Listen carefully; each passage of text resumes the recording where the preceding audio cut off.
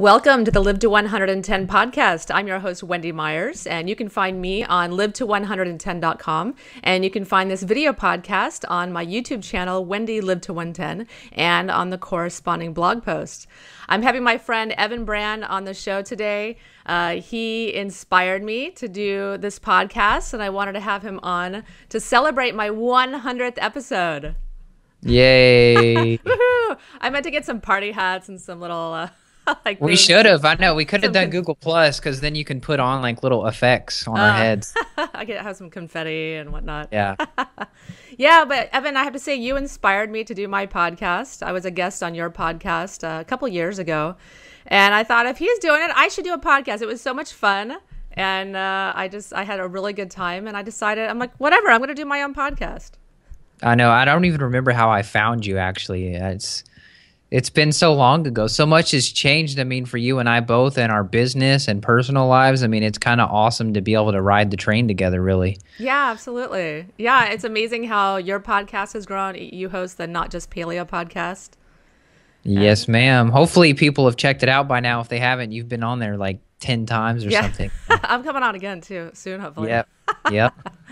But we're going to talk today about your new program. It's called Stress Solutions, and you wrote a book for it, and you had 4 guest experts, including myself, talking a little bit about adrenal fatigue and minerals, my favorite subjects. And can you tell us a little bit about your program? Sure. Yeah. So, I mean, just like REM rehab, when I worked third shift at UPS, I was miserable myself, and I think the best teachers are the ones who suffer. I mean, we're all out here on the front trying to teach you how to be healthy, but we're unhealthy ourselves, and we burn ourselves out trying to do this. And that's kind of what I did with sleep. And then so I made that guide that you were an expert there too, and then now Stress Solutions, because I basically burnt myself out moving to Austin, getting a new job, getting engaged, getting married, moving in together for the first time. I mean, anybody who grows up basically understands when you become an adult that you have all these new responsibilities and stressors, and that can sort of be the first taste of real stress for somebody because you're so sheltered, and not in a bad way, but when you're surrounded by the good vibes of your friend and family, you know, you don't really get a good taste of what real stress is in isolation because you're protected by them in a way. So for me, I really got that taste of it, and my health suffered, and a lot of my clients email me about stress. And, you know, it manifests in different forms. Some people get depressed by stress. Some people get anxiety from stress. And then some people just simply they just feel like crap and they're not motivated to do anything because their brain's on overload. So Stress Solutions was kind of a creation from that. And basically, I just wanted to distill all the information in the science literature and recommend things that are actually going to help people, that are not prescription drugs that are going to sidetrack people's results. I mean, so many of my clients now, not that it's my goal, I don't take people off drugs, but I mean, so many people want to get off of their anti-anxiety drugs, you know, Xanax and all that stuff, because their life just took so much of a toll that they just wanted to grab for anything. You know, they were drowning in stress. And so hopefully, you know, we can talk about how you can prevent becoming one of those statistics and becoming sort of a test dummy for these drugs that most of the time make people worse over the long term. Yeah, I hear you with being a fellow health coach, or, you know, trying to convey a lot of health information on our websites. You know, I have succumbed to stress, and I can work myself to death because I love what I do so much. And I know yourself as a nutritional therapist, a nutritional therapy practitioner, and a personal trainer, that you also work very, very hard. I know you work very long hours to produce your podcast, and you've got a couple programs now. You've got Stress Solution. What's your other one that you have? The first one was REM Rehab. Yes. Yeah, and that was the one where you came on and we talked about just all the different ways that people mess up their sleep. But that, I mean, that's still a bestseller. But for me, stress was sort of the biggest thing because I felt like, you know, I'm sort of like the food chain of life and the food chain of health. Stress is one of those things at the top of the chain where if your stress is off, you're going to be impairing hydrochloric acid production, for example. So you're going to have bad digestion. So you may be having IBS issues, which stress is a huge component for IBS. Even in myself, you know that, and what my struggles have been. So, you know, if we can try to fix things at the top of the food chain, maybe the other, I guess, where the train derails all those other things will sort of slip back into place, you know? So sleep is a good place to start, but I think stress is even a better place to start because there's dietary stressors, there are emotional stressors, and all these things can impact the brain and the body and the way it functions. So, I mean, if you fix that, you're really doing a lot of good. So rather than I just throw you a bunch of supplements right off the bat. Yeah, I'm glad that you created this type of program because I believe stress is the #1 killer. It's the #1 cause of heart attack and all this domino effect in the body that depletes minerals and causes adrenal fatigue, and that creates its own cascade of events, reduced hormone production, which causes its own problems, and it just has this huge domino effect that destroys our health and destroys our body. Can you talk a little bit about some statistics or some information about how stress is so detrimental to our health? Oh yeah, I mean the main thing is cortisol. I'm sure you've said cortisol a million times on the show, but I mean basically it's not always bad. I mean cortisol in the light of health coaches and things like that, it always comes up as sort of this really bad thing, and it's not always bad and it's not always high. So I mean that was sort of, you know, as far as research what I discovered. Everybody's talking about high cortisol. I have high cortisol, which is causing me weight gain around my midsection and things like that. But oftentimes people will burn themselves out and burn themselves hot or burn the candle on both ends, whatever term you want to use, for so long that they end up with low cortisol. And now you can't get yourself out of bed. And then you have high cortisol at night or higher cortisol at night when you try to actually lay your head down on the pillow and you can't go to sleep. So that was something that was pretty interesting for me because I just assumed that anybody who had stress, you just had extremely high cortisol and you were just eating all your muscle away, which I've experienced myself, which that's definitely the case in a lot of people. But sort of just trying to bring home the message that cortisol is just a hormone and it's not automatically evil and you have to balance it. It's not something that needs to be too low or needs to be too high. And, you know, there's one particular supplement that we could talk about a little bit later that's super helpful in the research for actually regulating cortisol as opposed to jumping on an adrenal support supplement just to crank something up. That's not automatically the first step for the recovery process. Well, let's talk about what is the first step. What is the first thing that you have to do to reduce stress? I think you even said this to me one time. You said you just have to learn to say no. Yeah. And stop overscheduling yourself and just stop overbooking yourself. Stop spreading yourself too thin. I mean, that's the first thing in your life. You only have so many hours in the day. As far as like how do you actually make that actionable, a recommendation that I use is to tell people to stay away from social media and stay away from your email inbox the first thing in the morning. So if I get up and I need to write a blog article because that was my goal for the day, I'm going to try to write that article first. I may not finish it, but I'm at least going to try to start it, because if I jump in the email inbox, I'm going to get lost and distracted and focused on those tasks and the clients and follow-ups and all that. You know how it goes. And secondly, if I get on social media, then you start the whole envious process of, oh, how popular was so-and-so's book? And, you know, even if you're not in the health world, I guarantee people can relate to the envy that's created from social media. And it's really, in my opinion, it's sort of a tool for depression if you use social media in the wrong way. You know, so that's kind of like my first step, is to change the way people start their day. And also just by using a gentle alarm tone instead of like a nuclear bomb sound, you know, you're going to be much happier there. Yeah. I had a friend who had that. It was ridiculous. He had on, it was almost like one of those sort of like if a nuclear bomb's coming, those sort of videos you watched in school as a kid, and it's like the sirens, you know, and that's his alarm tone. I mean, talk about waking up with a burst of adrenaline. I mean, so now personally, you know, my wife and I, we use a little like forest sound. I mean, iPhones and Android, they've all stepped their game up as far as alarm tones, and there's plenty of forest sounds and birds and peaceful things that you can choose to wake up to now. Yeah, that sounds really relaxing. Or it could put you back to sleep. That's the hard part. I'm ready to get up, and Hannah, she'll just try to snooze it and then go back to sleep. But in my opinion, that's another stressor, because once you're up, you need to get up. You need to get out of bed and get your day started. There's no reason to try to start throwing off your circadian rhythm and things like that. I think a key also is just going to bed early enough so you don't have to have an alarm clock. I don't know why I just wake up every morning at between 6:30 and 7 a.m. So I don't use an alarm clock. ever. That's great. I think when we first started talking, my schedule was not like that, but now I'm basically a morning person, and I suggest anybody, if they want to have great energy or even better energy, to try to do what you're doing. Wake up with the sun. Yeah. Hmm. I mean, sunrise is a biological process. The sunrise is not just, oh, there's the sun. You come out and you're driving to work and, oh, there's the sun, or, oh, there's the moon. No, those things are there for a reason. I mean, when we're trapped inside of buildings all the time, we lose track of those. But those are really important regulators of our system. So try to wake up and get your eyes exposed to that bright light as soon as possible. And then when it's dark, get in bed. You're not a loser for going to bed early. I'm 24 and I go to bed at like 9 p.m. and I feel great. Like a grandpa. Yeah, exactly. Well, which is ridiculous. My grandpa, he goes to bed at 11:30 and he's done it for like 40 years. I don't know how he does it. Wow. Wow. So, Yeah, and I think that's very, very important to wake up early. Not go to bed so late you have to sleep in until 9 a.m. or whatnot, but go to bed early and then wake up in the bright light and expose your eyes to the very, very bright light to regulate your circadian rhythms.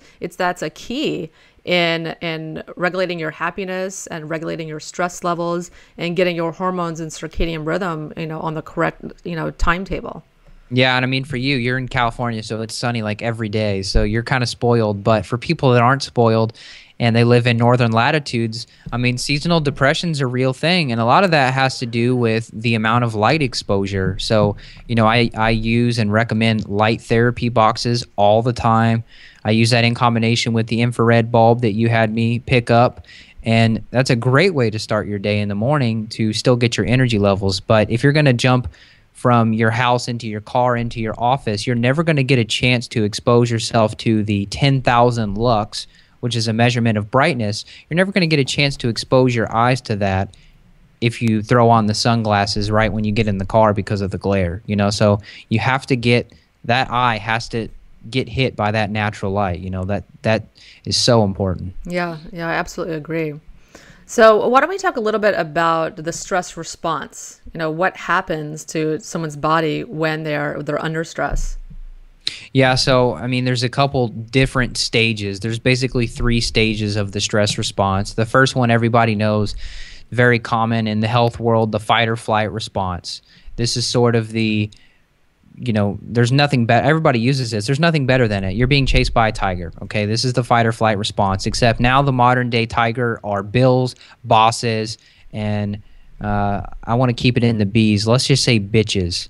Anywhere you encounter bitches, whether it's at the grocery store, you're always going to find some grumpy person that's going to try to ruin your day, and that can put you in a fight or flight response. So this is commonly what people are going to experience more than once per day. So we're built to handle this. Humankind is built to handle acute stressors. That's where we exceed. But we're not built for handling chronic acute stressors. So it sounds like kind of a double negative, but basically if every 5 minutes there's a life or death situation popping up, you're not built to handle that. And so you head into stage 2, which is the resistance reaction, where your body is sort of, I wouldn't say shutting down, but you're going to be depleting all of your minerals. You're going to be depleting your vitamins, which is why, things like minerals that you're a huge proponent of, that's why they're so important. These spark plugs get depleted and you start running on 3 cylinders as opposed to 4 cylinders. Now you're still going to get through life, but you're going to need that extra cup of coffee. You're going to dump your minerals even more. So it begins to snowball effect, and then you head into stage 3, which is the exhaustion phase. And this is where people don't even have the opportunity to get out of bed with energy anymore. I've heard of people, and Wendy, this is for real, and you may have too. I've heard of people where the husband or the wife has to deliver coffee to the bed to get a person out of bed. Yeah, I have heard of that before, sadly. I mean, that's ridiculous. That is the stage 3. That's exhaustion. Once you're there, you're going to need a lot of work, and after talking with you, a lot more time than I first guessed and estimated to recover from something like that. But a lot of people are entering and are currently in the exhaustion phase, and it's not a good place to be. Yeah, I know. My father had to have 3 cups of coffee before he could start his day. And, that was when I was in high school. So maybe, 25 years ago, or 20, maybe a little bit more, 25 years ago. And then, 20 years later, he developed cancer because he was even 20 years prior to him developing cancer, he was drinking 3 cups of coffee a day and just not living a healthy lifestyle at all. And so it takes time for stress to take its toll. So Wendy, that makes me think of a question for you. Do you think the coffee played a role in his diagnosis? I mean, was that something that was, in your opinion or experience, depleting nutrients, depleting minerals? I mean, how do you think that played a role for somebody to take advice from that? I don't think that coffee is really a big problem. I drink a little bit of coffee every day, a half a cup, maybe to a cup, and that's okay. But when people are getting into 3 cups or more a day, that definitely takes a big toll on the body because it raises cortisol. It depletes minerals, like you said, depletes calcium and other minerals, and it just keeps revving up your adrenals, revving them up every time you take that stimulant, which is that caffeine, and that further tires out your adrenals. So it does contribute in subtle ways every single day, week by week, month, year after year, to disease and illness. So you have to be careful. You have to take care of your adrenals. Yeah, makes sense. And, on that same note, a lot of people want to know, what am I doing to add stress to my life? And so, stress doesn't have to be just what happens to you at work or at home.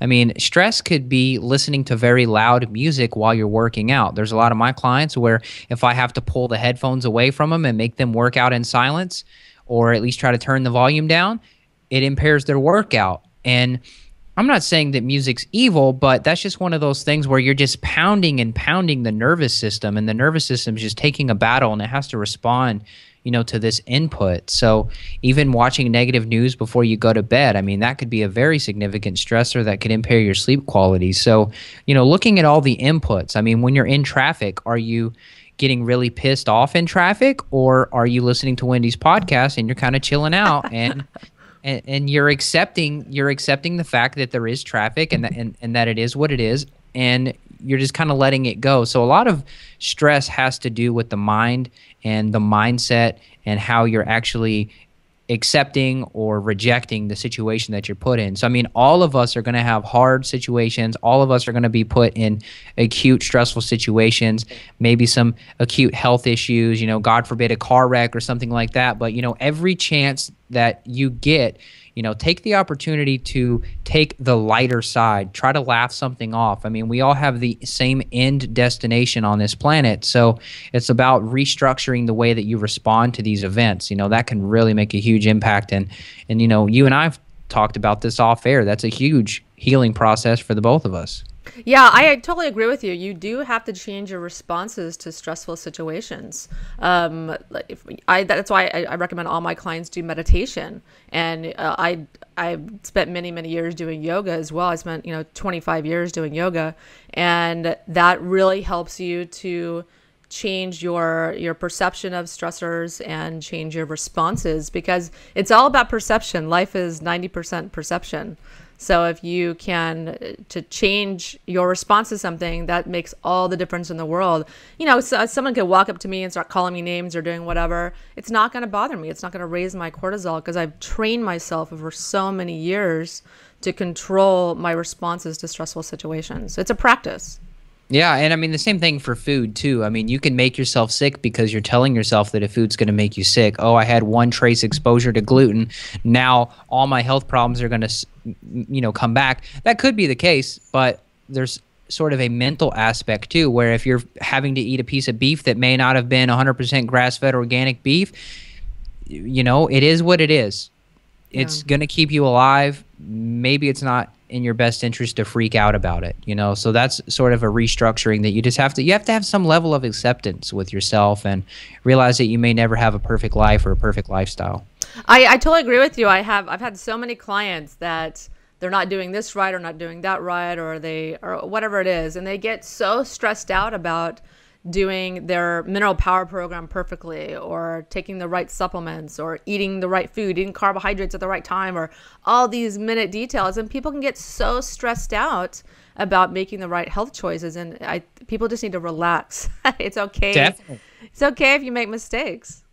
Definitely. Yeah. And on that same note, I mean, there's a lot of industries in the health business that are built up around convincing people that it needs to be more complex than it really is.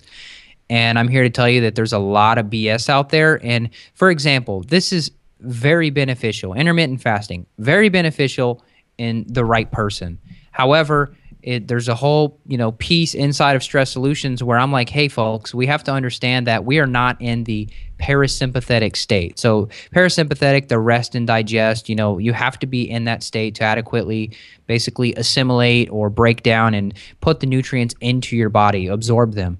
And we're not living in a peaceful state of mind 99% of the time, where intermittent fasting should always be used, because fasting raises cortisol. Why does it raise cortisol? Well, from an evolutionary perspective, probably because it would have stimulated you to get off your butt, get out of the cave, and go hunting, because cortisol is sort of a motivating hormone, which is why people chase it and they try to keep boosting it with coffee and whatever. So, in the right person, someone who has a good relationship and a healthy relationship with stress, and they have some of the diet stuff in place, they're not going through a divorce currently, things like that, intermittent fasting may be beneficial.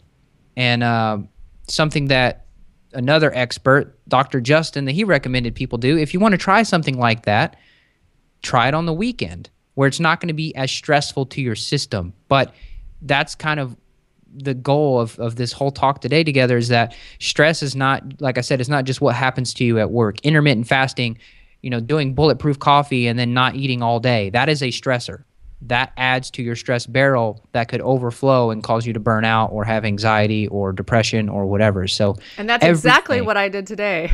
Did you? I had bulletproof coffee and then I didn't eat until noon. You better eat, Wendy. And it was stressful. I felt my adrenaline pumping, and I felt kind of a little bit shaky, and I had a little anxiety and mind racing and stuff like that. And it's just, I try it every once in a while, and I just continue to realize it's not for me. Like I want to try it for weight loss or whatnot. Really, my main motivation is weight loss. But forget the health benefits of it otherwise. But I try it, and it doesn't work for me. As much as I continue to try to do it, I just have to accept the fact that it doesn't work. And I recommend anyone, you have to experiment with your body. You have to find out what works for you. You can't make any recommendations across the board that everybody should try intermittent fasting or any other kind of health thing.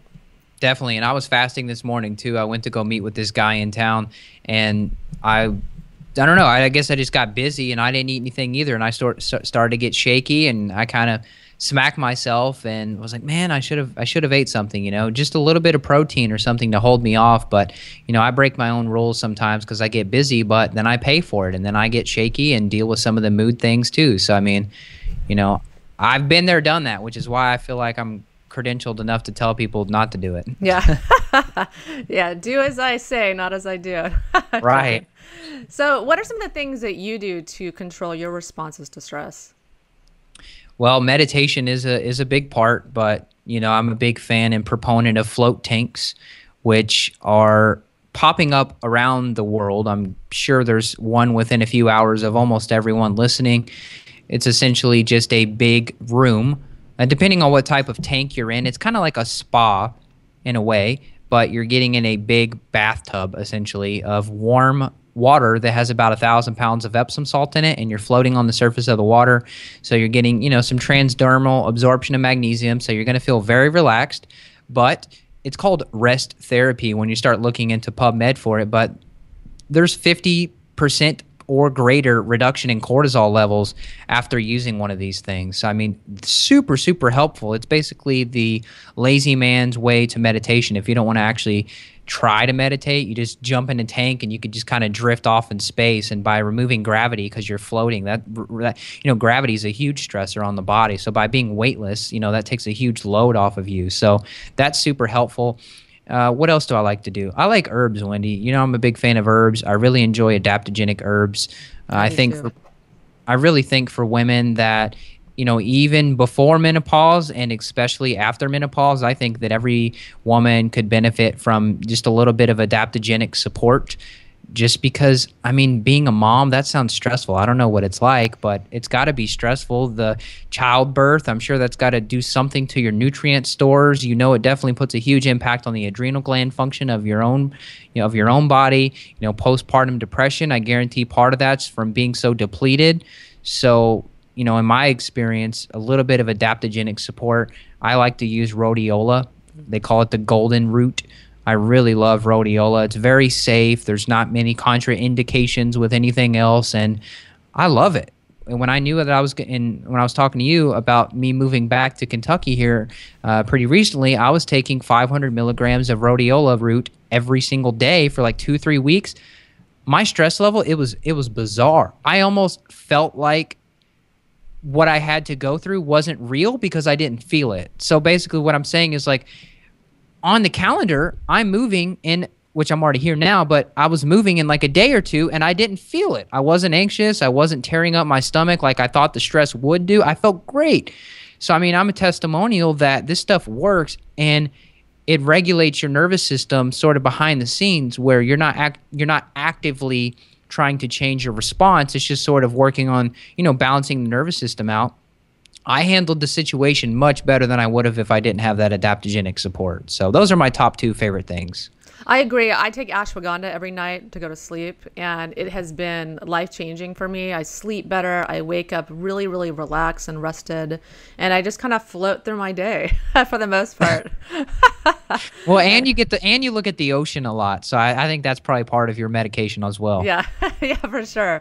But I agree. I suggest to all my clients to try ashwagandha. There's another supplement I really like. It's called Adrenal Response by Innate Response. I have it in the Live to 110 store. It has ashwagandha and rhodiola and holy basil and just a handful of adaptogenic herbs that I think are wonderful for people, for anyone trying to reduce stress or trying to sleep better, etc. Yeah, while we're on the subject of supplements, the one that I mentioned earlier, the Cool One supplement, to help regulate cortisol, is called Relora. And Relora is helpful for people that have both low cortisol and high cortisol. So, I mean, a lot of adaptogens are the same way. Schisandra, it's like a little berry. You can get organic Schisandra powder. I put that in my matcha tea. I feel great after that.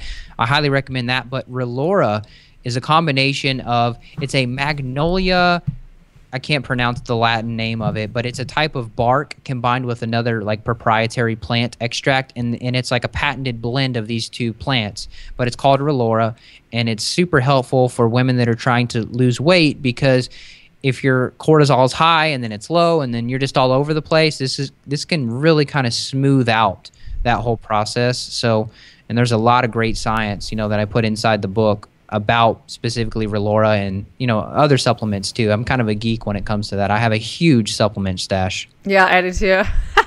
So where can you get Relora? Just on Amazon. Okay. Yeah, so Now Foods, they make a great Relora.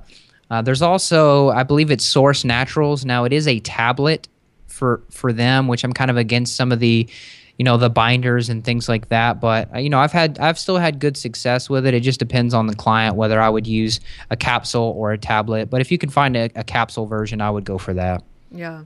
Yeah, and not all excipients are bad. Not all the binders are bad. Some of them, they're just kind of like a pressed pill, and I think they dissolve real easily. I know in my ashwagandha, it seems like a pressed pill. It dissolves easily. Yeah, I use the organic India ashwagandha. I think it's on. Yeah, it must be organic if it's in the brand, but it's 500 milligrams. Mm-hmm. So that's what I take. But yeah, that's a good brand. But I still haven't figured out, because there's that kind of potential there for people to have a nightshade allergy that may not be able to tolerate ashwagandha. For me, the last time I took it, I had a little bit of stomach issues, but it was hard to say whether it was traced to some food or some supplements. So that would be something for people to kind of test and play with. Yeah, and that's true. There are a lot of people with nightshade sensitivities. I have a handful of clients that have that, and they can't take ashwagandha. But the other option is the rhodiola. There's lots of adaptogenic herbs people can take. They have different options. I'm debating actually writing an entire book and program on adaptogens. I mean, I'm such a huge fan. Yeah, I am too. I'm a fan now. For a while, I was like, I don't like herbs, because herbs can have, a lot of metals. They can have aluminum, and they absorb a lot of nutrients from the soil, which is why they're so nutritious. But they can absorb a lot of metals too. But like many medications, many supplements, there's always pros and cons to everything. But for me, I'm just edging more towards the fact that herbs can have far more benefits than negatives. And if you use an infrared sauna, hey, guess what? You got to get rid of any metals that you might ingest in your diet or through your supplements. So Yeah, that's good. I changed the tide maybe for you because I think like one of the first episodes that we talked on my show, you were like, Evan, you got to be careful with those herbs. Those heavy metals are going to get you. So yeah, I kind of changed my tune a little bit. I just think every medication or supplement has its pluses and minuses, and you just have to weigh it for yourself if the benefits outweigh the costs. Everything has a cost. Everything. definitely. And for me, I mean, the benefits of, you sleeping better, if I were your practitioner, if all it takes for you is maybe the potential to get a small amount of something in, but yet you're sleeping better and regulating your nervous system, that sounds like definitely a winning situation there. So I would keep you on it. Yeah, for me, ashwagandha was life-changing. I'm such a happier person on it because I sleep better. And just when you sleep better, your whole life is better because you're Definitely. Yeah, so let's talk a little bit about maybe some other supplements that you really like to help reduce stress and relax you. Oh man, we could geek out here, Wendy. So I'm a big fan of things like passion flower or valerian root. However, the chapter is called Stress Busting 201. That's the last chapter. And I kind of make the distinction and kind of categorize different supplements based off how they respond or how they act in the brain. So GABA, your calming neurotransmitter, basically the brakes of the brain. If you are, when people want to relax, they go drink a beer, and you're basically going to be boosting probably serotonin as well, but definitely you're going to be affecting GABA, and you're going to get that calm sense that sort of kind of waves over you, and people start chasing that. So things like passion flower and valerian, they act on GABA receptors, so they will relax you, and they can be useful for acute anxiety and acute stress where you need to relax. However, I don't recommend them long term, and I make the distinction there because it can downregulate GABA. So just like if you were to take testosterone for too long, you're going to downregulate testosterone, your testicles are going to shrink, and you're going to be a little sissy boy, So, so the same thing with these supplements. You really need to make the distinction, and I do it for you, but make the distinction between what is called a GABA antagonist and what is just something that just naturally can help boost GABA levels. So those are two good ones that are short-term. A long-term solution would be something like L-theanine, just the amino acid that we've talked about that's in green tea. If you drink matcha tea, which is basically a whole baby green tea leaf, you have a lot more L-theanine, so you're going to be significantly boosting your GABA, therefore calming your nervous system even more. And it does have a little bit of caffeine, so if you want that little boost, it's balanced out by the theanine. So you get a nice focused but calm state of mind from theanine. And then rhodiola, that's one that is in there as well as a long-term solution. So there's two of each. Yeah, I always thought it was just odd how after I drank green matcha tea, I would feel kind of stimulated, nice and stimulated and buzzed, but also at the same time very, very relaxed and a calm state of mind. It's a great combo. Oh, I love it. So I have a Keurig, which I'm still a little bit skeptical about the plastic and heating the plastic and all that, but whatever. So I basically pull out the little cup, and I'll just hit the tiny little shot button for the hot water, and I'll just let the hot water go. I guess I could technically use a tea kettle, but I haven't got situated in this new house yet. So anyway, I'll just do a little bit of that, and I'll do a half teaspoon of organic matcha. You want to look for the ceremonial grade. It's much higher quality and more theanines in there. And I do that, and then I do a half teaspoon of organic Shijandra powder, which is also an adaptogen. You put that in there. And then if I'm feeling froggy, I'll do a little half teaspoon of some raw honey. So. What's froggy? Froggy is just like, ooh, I want a little sweetness. Yeah. I'm froggy all the time. Yeah. I'm very froggy all day. Yeah, and I definitely identify with you talking about stimulating GABA using passion flower. And I actually take GABA myself. I love Dave Asprey's GABA wave. Once I started taking that, I was having some issues with night waking and whatnot. Started taking the phenylated GABA that he has and just knocked that out. It was amazing. And all right, well, we do have to spend a couple minutes here because phenyl GABA, aka Phenibut or Phenibut, however you ask people, I have a lot of experience with this, Wendy. Yeah. And I had a friend who was taking, it's great. It's a great supplement, but it's a very double-edged sword because that phenyl GABA, when you add that phenyl group to the GABA molecule, it jumps right through the blood-brain barrier. And if people aren't watching this, you need to watch the video so you can see me stroke my head. But it sneaks right into your brain, and that phenyl GABA has a potent effect, and it severely downregulates GABA very quickly. So long story short, a friend was taking about 500 milligrams of this phenyl GABA, which I think GABA wave is somewhere around that dosage. And he loved it, and he had endurance, better sleep, better energy. It's used and recommended a lot for social anxiety. If any of my clients have social anxiety, it's something you can take and sort of mimic the effects of alcohol without the sort of drunkenness, you know? So you could take a little bit and go to a party. I've definitely done that myself, and you feel great. However, he went up from 500 milligrams to a gram, and then 2 grams, and then 3 grams and 4 grams. And at this point, this guy has no natural GABA production. He's having panic attacks without it. He can't sleep without it. When he's running out of his we'll call it Phenibut, but phenyl GABA, when he's running out of his supplement, he had to make sure that the UPS guy had another bottle in the mailbox the day that he ran out, or he wasn't going to sleep that night. So wow. very, very powerful. And in Russia, phenyl GABA or Phenibut is actually a prescription only available through a physician, and it's typically for anxiety disorders or severe panic disorders. So for us to have it in the U.S. as a vitamin still, I'm actually shocked that it hasn't been pulled from the shelves and got put behind a wall from a physician because it's so powerful. But I have some in the other room, and I enjoy it. So. Yeah, I enjoy mine too. Yeah, GABA's my drug of choice for sure. Yep. But I agree with you. Just like any supplement, you have to be very careful with it. And even though it makes you feel good, that doesn't mean you can just use it, without any limit. I test my neurotransmitters. I do a test from neuroscience to test my neurotransmitters, and I was low. I didn't take it until I found out that I was low in GABA, that I actually did need it. And I'm going to do another test in a couple months just to see if I've kind of reached my GABA max before I continue with it. But yeah, I agree with you that the phenylated GABA really, really works. That's why it's probably ideal to use that for a limited period of time. I have another GABA on my website. It's called Pharma GABA, and it's not phenylated, but it's another very, very good GABA that's very helpful in improving your GABA levels. But I think a short amount of time usage can be really, really helpful for some people, but it's almost like Xanax. People can become very, very addicted to Xanax and other benzodiazepines, and those work on GABA. Those increase your GABA, but they deplete it as well. And so the getting off those is one of the worst addictions that there is. It's horrible. And yeah, just like your friend, he kind of induced that almost that benzodiazepine addiction, where when he doesn't take his GABA, it's just toast. So can you talk about how to maybe prevent that from happening?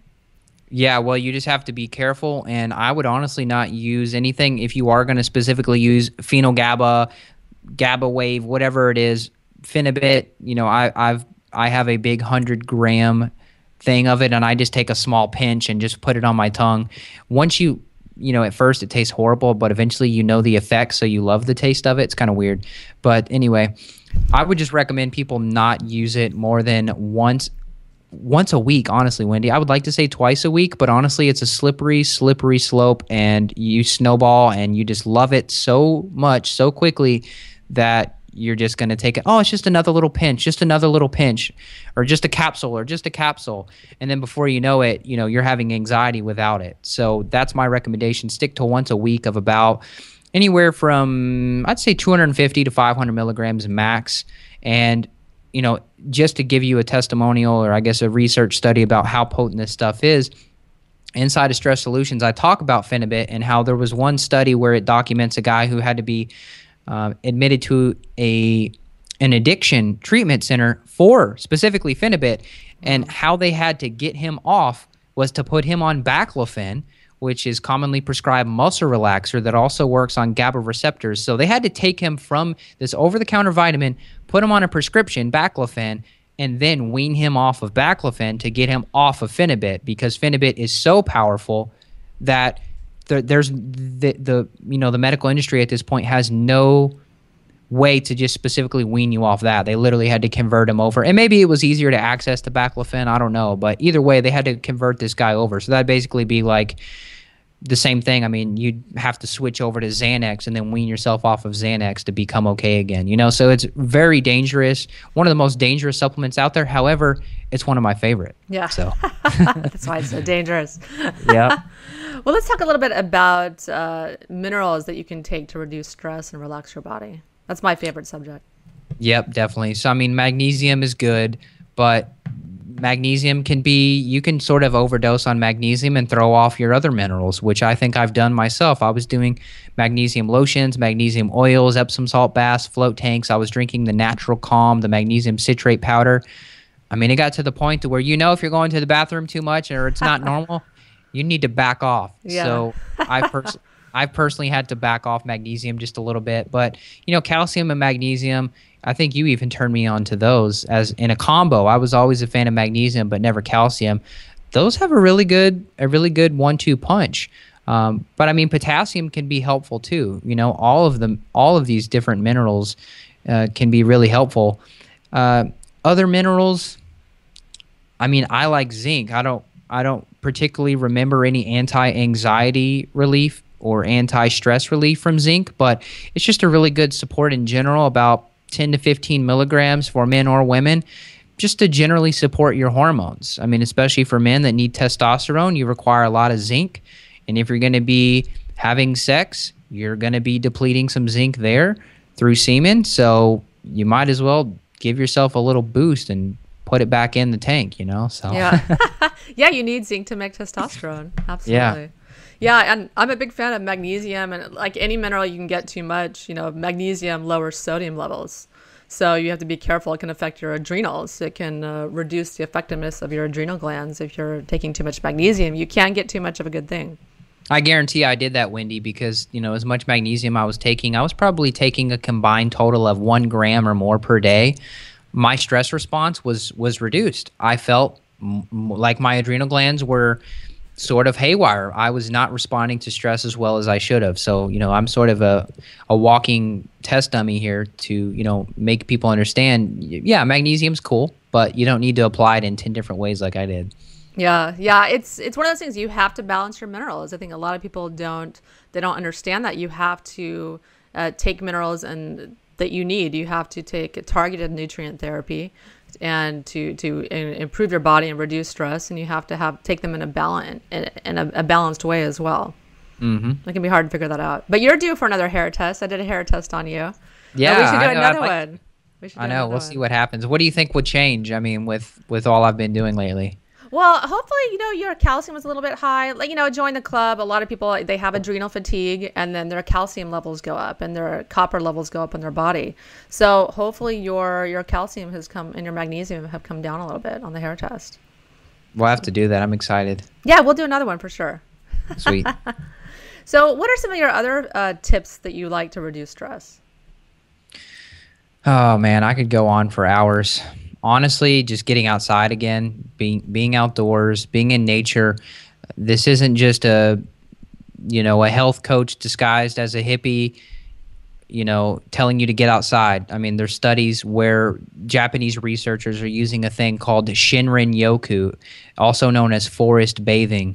And this is essentially just getting outdoors and being in the forest. And there's a lot of aromatic compounds, sort of like essential oils, where they're basically airborne chemicals, airborne molecules that the body recognizes that can create significant reductions in cortisol, but also it can boost your NK killer cells too. So by going out into the forest, I mean, and there's documented research inside of, Stress Solutions, where there was one study in particular where Japanese researchers took like 420 exactly subjects, and they took them out to 36 different forests in Japan, and they took salivary cortisol levels and measured them.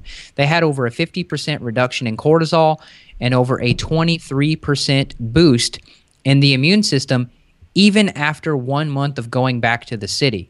Wow. So if you just take one weekend with your kids or your husband, your spouse, whoever, one weekend, and Wendy, you're at the ocean, so I mean, you're getting plenty of, negative ions and good stuff there, but for other people, if you can take a monthly trip to the woods or some sort of very immersive natural environment, you're going to be basically giving yourself a dose of anti-cancer medication.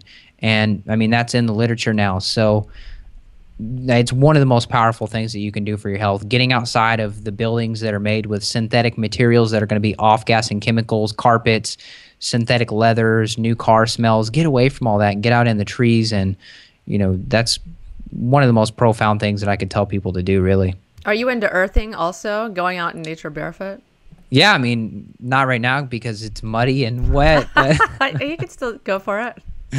Yeah, you know, if I didn't already mop up this new kitchen floor so much, I would probably go out in the backyard and do it. But I've already been like sweeping the little doggy's paws off, you know, cleaning up her paws. But yeah, I mean, I'm super into earthing and grounding yourself. I do have a grounding mat that I use sometimes. I was a little bit more diligent about using it, but I've just sort of, it's one of those little hacking tools that just kind of, sometimes I use it, sometimes I don't. But I mean, definitely I like to climb trees. So I don't know why, but I like to climb trees. So it's great exercise. It's a really good skill to have, to be able to climb something and use your own body weight and manage your body weight. So touching trees, touching nature, touching dirt, gardening, you know, those are all good ways to earth yourself without just standing bare feet on the grass. But of course, that's a good way too. And can you talk a little bit about some of the tests that you can do to monitor your stress levels, so that you can, you know, have a little guide as to how all the stress reduction techniques you're doing are working? Yeah, so what you do is you turn on your bathroom light, you look at yourself in the mirror, and you see how many gray hairs you have. And the more gray hairs that pop up, the more stressed you are. So that's a pretty corny joke. But in reality, you know, you can do the adrenal stress index test. They call it the ASI. It's a 24-hour salivary cortisol measurement where basically, you know, I have a little toothpick here. So you take a little cotton swab, you put it on the inside here and take a little measurement in the morning, like midday, evening, and then at night. And basically, you want your cortisol to be highest in the morning because that's your go hormone, and you want it to gradually slope down, and you don't want it to pop back up. That's what happens. It pops back up for people, and then they can't sleep. So you want it to gradually slope down, not quite like a very scary roller coaster, but like a little kiddie roller coaster. So one that just kind of gently slopes down, and then you want your cortisol to be lowest at night. So the ASI will measure that, and it will just show whether there is any spikes, whether that could be caused from caffeine or blood sugar issues. Or, I mean, if you almost got in a car wreck or you had to go into a meeting, I mean, even that could secrete cortisol. And if you're about to go into a meeting and you're nervous and you measure it, that could probably show up there, you know, because you're still going to respond to stress. But generally speaking, you want it to be highest in the morning and kind of slope down at the night. So that's one way to measure it. Another way to measure it is just to see how you feel when you wake up in the morning. If you don't feel rested and recovered, you have bags under your eyes, things like that, that's a good chance that you're probably going through some sort of adrenal stress. And that doesn't mean you immediately need to jump on adrenal glandulars or anything like that. But I mean, I definitely support vitamin C. Vitamin C is stored in the adrenal glands. It's like the gas tank of vitamin C in the body is in the adrenals. So if you want to just pop on a couple grams of vitamin C complex, not just ascorbic acid, but some vitamin C complex, you can do that. You can do some of the adaptogens we talked about, but you'll know. If you're stressed, you'll know. You won't recover well. You'll be sore if you are in an exercise routine and you're sore for 2, 3, 4 days and it just doesn't feel like your chest should still be that sore. I mean, that could be a sign that you're not recovering. Yeah. And you're stressed. Yeah, absolutely. Yeah, I like that you talked about how the cortisol levels can be high for various reasons. Another one is if you had food sensitivities. If you have a high reading, kind of doesn't look normal on your adrenal ASI test, it can be from food sensitivities. At night, if you have high cortisol levels at night, that can be a sign you have gut dysbiosis. You have gut bugs that need to be addressed. So you can get a lot of information from an ASI test. I actually am about to become an FDN, a functional diagnostic nutritionist, and I offer these on my website right now. You can get an adrenal saliva test, and if you want an adrenal urine test. The urine test can give a lot of information about metabolites of your hormones and things, give you a little bit more information. So if any of you guys listening want to do that, sign right up, Live to 110 store. And I think that's really, really important to see where your hormones are at, including your saliva and your melatonin, etc., because you can correct these naturally. You can take DHEA and pregnenolone and progesterone and try to help balance your hormones naturally. You don't need to do hormone replacement therapy, which is what you're going to get if you go to even a naturopathic doctor. They're automatically, for the most part, going to want to put you on replacement testosterone, estrogen, and progesterone. It's not the way to go. Yeah, it's not even the answer. And I mean, you can further set yourself up, and you can sort of, I don't know if I would say accelerate your issue. I don't know if that's the right word, Wendy, but I mean, you can definitely sort of catapult yourself into more issues if you just immediately, oh, you have low testosterone, we're going to throw you on testosterone cream. I mean, because then you start converting that over to DHT, and DHT is sort of basically they call it kind of like the aromatized version. You don't want that stuff around. You don't want that lingering around. I mean, that's when you start increasing your risk for, I don't know if it's specifically prostate cancers, but I mean, cancers in general. That's sort of where my specialty is not, but definitely know that, you know, you don't want to have too much of that stuff. Just, you don't want to just, that's not a blanket recommendation where everybody has low testosterone. Let's throw everybody on the cream. That's a horrible, horrible thing that I've seen so far. Yeah, I mean, there's very, very well documented Nurses' Health study that people that are on high estrogen, you know, estrogen replacement therapy for women, even if it's opposed with progesterone, it can lead to cancer. It's a very, very high cancer rate for doing hormone replacement therapy. I think it's much more intelligent to do a program like Stress Solutions that you offer and do some adrenal cortisol testing. And, it takes 2 to 3 years or more to heal your adrenal glands. And that's with a complete diet, lifestyle, supplementation, detox plan, complete plan to correct your adrenal glands. It is not easy in our stressful modern day world. So I think it's a good idea to do adrenal cortisol testing and hormone testing and apply some intelligent allopathy with replacing some of these hormones or giving your body the precursors to the hormones like pregnenolone and DHEA, just so that you get some symptom relief until you're able to heal your adrenal glands, because it takes so long. I know I've been working on my adrenals forever, and I still feel like, when is this going to happen? I'm worlds apart from where I was, say, 5 years ago, just worlds different. But sometimes I feel, I'm reaching for perfection. I'm aiming for perfection. I think I'm doing better than, 95% of the people out there. But sometimes I just feel like, how long is it going to take for me to have a really perfect adrenal cortisol test? Yeah, and you make a great point, and I would like to add that we're not broken by default. Humans, we're not all broken by default. I mean, certainly you could be born sort of disadvantaged, if your mother was extremely stressed out during pregnancy and things like that. I mean, Wendy, we could do a whole nother stress part 2 on this, because something that I was kind of branching off here in my mind was that basically it's called the pregnenolone steal. And essentially when you're under stress, that you're going to be, sex hormones are sort of at the bottom. So basically you have all the important stuff that gets made at the top of the food chain. All these hormones come from cholesterol. Oh, so making sure you're not on statins, or that you're sort of working with a qualified practitioner to, get off of the statin. I don't know any safer way to say it. And making sure you're getting your quality cholesterol. And that way you're going to make all these hormones. But, if you're under significant stress, your body is going to do all that it can to go down this pathway to make cortisol, because you need to respond to a stressor. And so for you to have sex hormones, the DHEA and things like that, DHEA is sort of the opposite hormone that's kind of in relationship with cortisol. You're not going to have that. Now you're not going to have testosterone. Now you're going to start getting man boobs. Your libido is going to be impacted. Women are going to start having issues. They're not going to feel like having sex. It's not just that you've got older and that your wife doesn't like your beer belly. She may just be so stressed that she cannot make sex hormones, so she has no libido.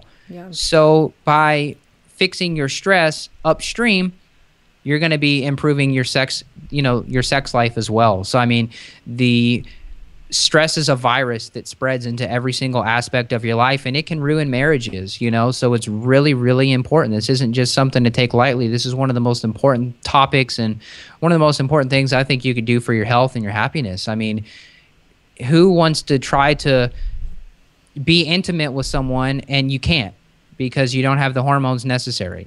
Not me. Yeah. So Yeah, I like that you brought up the pregnenolone steal, because when we are stressed out, that pregnenolone gets stolen to make cortisol, and then we need that pregnenolone to make testosterone and estrogen. And so I think it's a good idea if people have stress, they can take a little pregnenolone to help prime that pump, so to speak.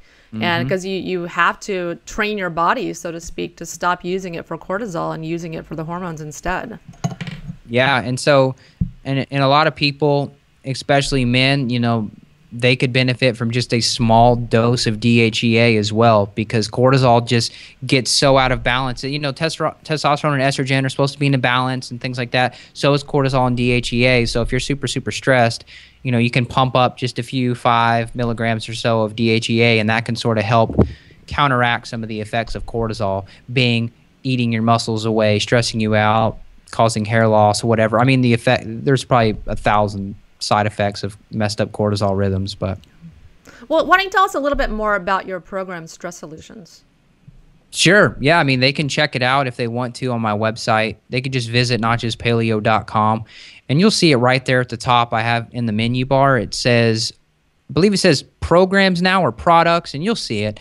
And right there in the menu bar, you'll have access to Stress Solutions. So Wendy, you're an expert. So Wendy's one of the experts that talked with me for about 30 minutes. And, if you think she geeks out on the podcast, she super geeks out and takes these, professional products seriously. So she's on there, and I think we talked for about 30, 35 minutes. And then there's 3 other experts, Dr. Justin, this guy, Dr. Greg Emerson, and Dr. Tim Gersmar.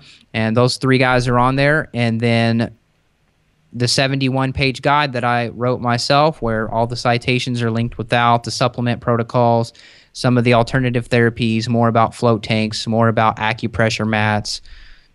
I mean, dozens of things. Literally, it's kind of like I could make a 200-page book and make it seem like it's a big deal, but that's silly. I'm a no-fluff guy, so here it is, 71 pages of killer, no filler.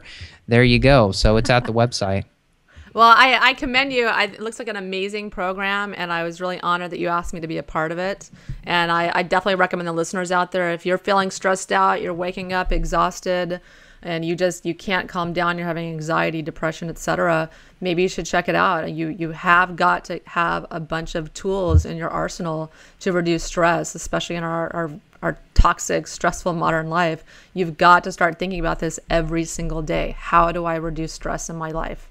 Yeah, and so right now, I mean, people always want to know, well, what is this program and how much does it cost and all that? The price changes because I play with pricing, because that's what you do as a health entrepreneur. You play with pricing to see how it works. Right now, at the time of this recording, it's $27. I mean, that is less. That's, over $100 less than it costs to do a personal consult with you or I, Wendy, except there's probably 6 consults worth of advice built into that. So $27. There you go for now. It may go up by the time you get to it. So I don't know. You might want to go get it. That's not bad. That's a really good deal. Yeah. Well, Evan, thank you so much for coming on the show, and tell the listeners where they can find you. Yeah, just check out my website, notjustpaleo.com. You hear it. Paleo is cool, but it's not everything. So notjustpaleo.com. Check out the podcast. All that stuff's there. My newsletter, I think it's 4 free guides. It's probably getting a bit ridiculous over there, but you get like 4 free guides now. One that's 29 pages in itself called Calm Your System, to where if you're not ready to pick up a full program, you could get that just for free and learn how to take control of your nervous system today. So that's one of many things over there. Well, Evan, again, thank you so much for coming on the show. Thank you, Wendy. You rock. And listeners, if you want to learn all about detox and how to heal your health conditions naturally, go to live110.com. Learn all about Mineral Power at mineralpower.com. That's my healing and detox program that I use to heal and recover my health and get my mojo back. And go to my new online health program, bodybioRehab.com, where I talk about the 5 pillars of health. It's going to be, it's a $49 program where you can learn all about the right kind of diet that you should be eating, the right kind of supplements that you should be taking, basic supplements, how to exercise properly. Some really hilarious videos of me exercising, and how to reduce stress. I have a little module in there myself about reducing stress because it's so important, and how to detox properly, just stuff that you can do at home.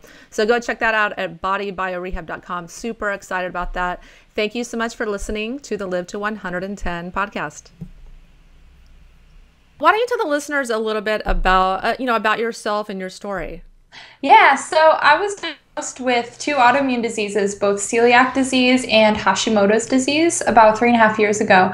And before that, I really hadn't had any health complaints. I had been vegan for about 10 years, and I really believed that a plant-based diet was the best for staying healthy, and I was very active, and so my world kind of all came crashing down, and I got these autoimmune diagnoses, and surprisingly I didn't feel better on a gluten-free diet, which was the biggest prescription by my medical professionals. They said, go gluten-free, you have celiac disease, your thyroid labs are normal despite having antibodies.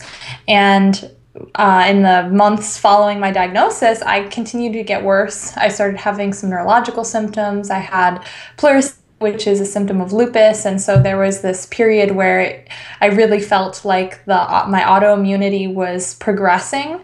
And so that's really where I found dietary change, and I started to learn about ancestral health and ancestral nutrition and paleo, and I made the 180 from vegan, and I really have not looked back. Was that hard? Yeah, it was so hard, and I think that I would ever have been able to do it if I hadn't been totally bedridden and not able to function.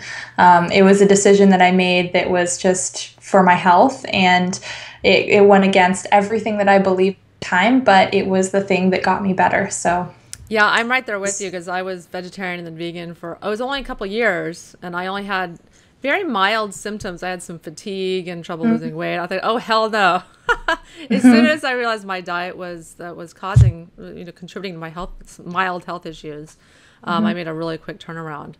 But do you feel that your vegan diet contributed to your health issues? Yes, and actually, I think that I never would have had such a deep and dark crash had I not been vegan. So I was having issues with, it was like multiple nutrient deficiencies on top of two raging autoimmune diseases. So, I was having things like neuropathy and neurological issues that were B vitamin deficiencies. I was having trouble breathing and fatigue and hair falling out because I was so anemic.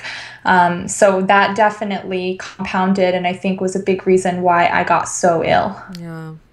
So why don't we talk a little bit about, for any listeners that maybe aren't totally familiar with what is autoimmune disease?